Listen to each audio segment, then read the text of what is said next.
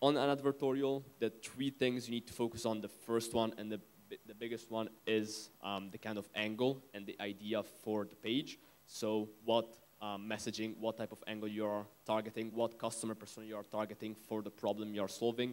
Obviously, your product can solve different problems, and these different problems have different personas you can target in your messaging. So that's the biggest one you're going to be testing. And then once you have that dialed in, you can test obviously your headlines, you can test your lead, the first few sentences, the top image or top video you have there at the top of the advertorial. Those are the most important things once you have the angle figured out.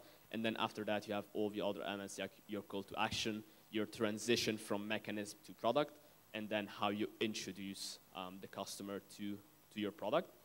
After that, we have also listicles. It's kind of the same, the structure you have for optimizations on these pages. Again, the first and most important is the angle you're going for, and then you can go into the nitty-gritty with headlines. So kind of here mentioning in listicles 7 reasons or 7 ways, or mentioning a specific number of things you're going to walk your traffic to in that page, and this kinds of give them curiosity to go through and actually scroll and read about these points on the page, and that's what drives them to the page.